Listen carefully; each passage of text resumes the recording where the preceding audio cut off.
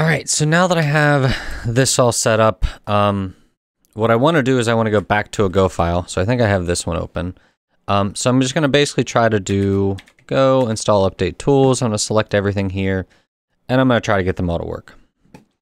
So let's just see if this all happens now. Now that my SSH stuff is set up, this should work correctly.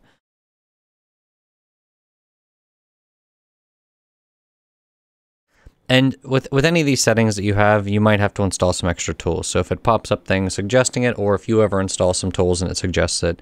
And I'm sure my sync file is going to change from time to time. For instance, I don't think I currently have much React tools set up here, but I plan on using React a bit more in an advanced web development course I'm working on. So given that that's the case, I'm probably going to install a couple more extensions, but I haven't used React in quite a while, so I just don't have any of them in my sync file right now. So now that this is all here, we're ready to go. So what I could start doing up here is you can see that I can do, I can start to see all these functions that we have. Yeah, I can see them all, do auto-completion, all the good stuff. So that's what I got out of that. I don't know if I actually saved anything here or not. And I can run some of these programs. Quiet HN is going to run on localhost 3000 if I recall correctly. So if I bring this up, yep, it's bringing up all this different stuff. So we can look at these different articles and, see all this stuff.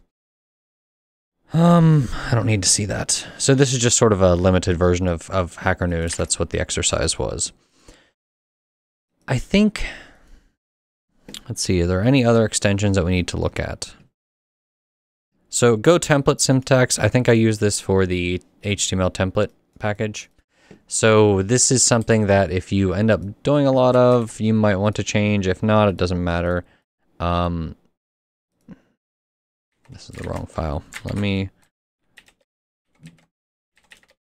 code this. So you'll see here that now that I have a Go HTML file, this is automatically using the Go HTML template, and I think that's coming from that extension, but I could be wrong.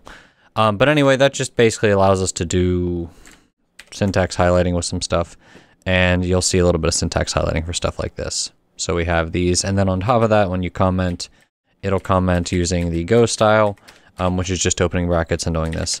It's not that amazing as far as extensions go. It doesn't really predict whether or not you're in, it doesn't comment out HTML correctly then.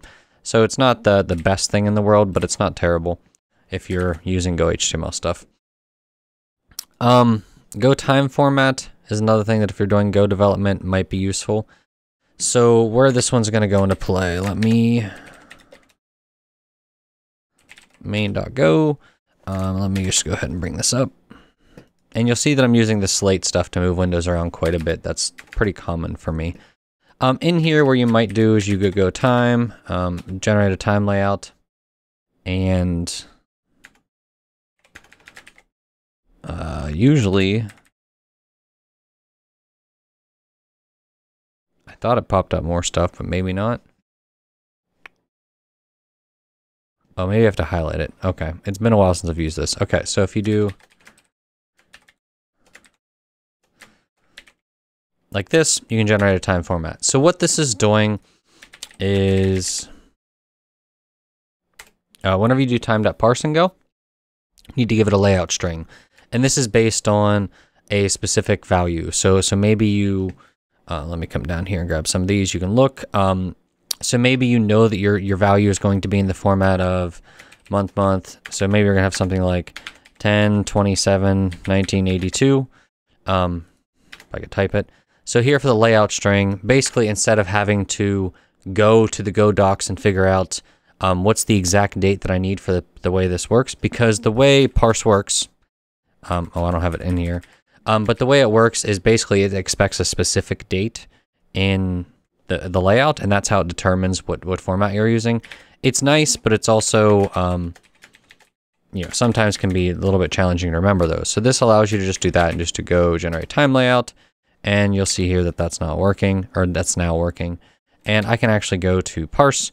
And this is where they'll talk about the layout, and all that stuff. So you can go to the Go Docs, look at that. So there's where it talks about the layout defines the format by showing how the reference time should be. So this is a specific time, and you basically just show it how the format should be, and that's how it gets it.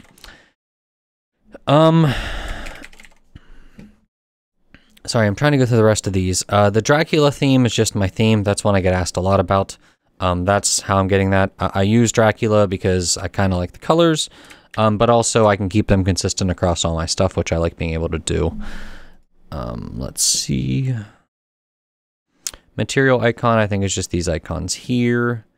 There's like prettier, a code editor, which I actually don't have something set up here that I should do, is the editor.on save setting, or format on save setting.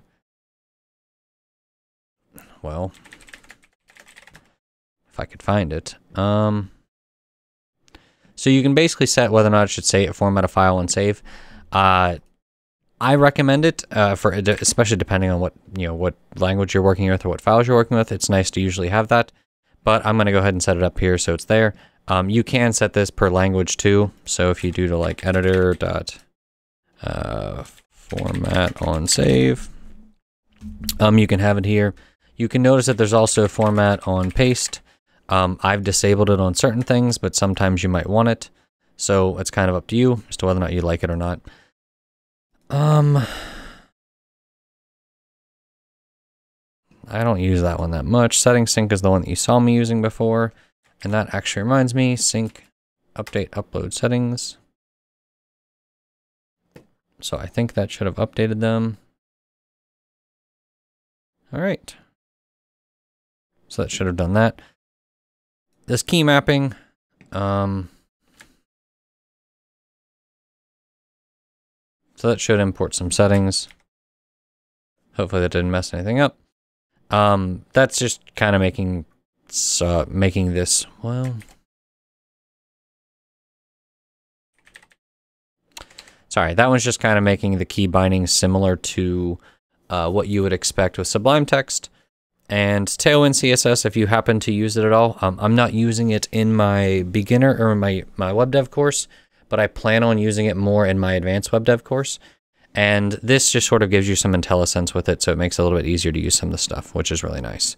To do highlighting, if you care about that sort of stuff, it can be nice. So you can do things like do this, and you'll see how this is highlighted yellow. It makes it easier. Fix me, you can have some pink. It doesn't do, if I recall correctly, it doesn't do this format very well, which I don't love. Just because in a lot of projects I've been on, you put a username or something here when you're doing a to-do. It's a little bit annoying if that doesn't work, but that's okay. For personal projects, it still can be useful. I think that's most of the extensions. I think that covers most of what's here. Basically, just pick the ones you like and go with them. If you ever have questions about which specific one I'm using, feel free to ask. That's fine. I don't have any problem with that, but I just didn't want to go through manually installing all this stuff because that just would have taken way too long and it really wouldn't have been a good use of anybody's time. But I think that's most things. We've got Slate set up. We've got the ZSHRC. We have all of these other extensions and stuff like that. The only thing I'm really missing at this point is some of these warp drive paths. And, I'm just going to add those maybe in the next video or at some point. But, well, sorry, I probably won't add these in a video because it's not useful. You saw how warp drive worked in one of the earlier videos, but I don't think you need to see how I set all mine up because that's not useful for you. Especially things like this where I have specific volumes mounted that you aren't going to care about.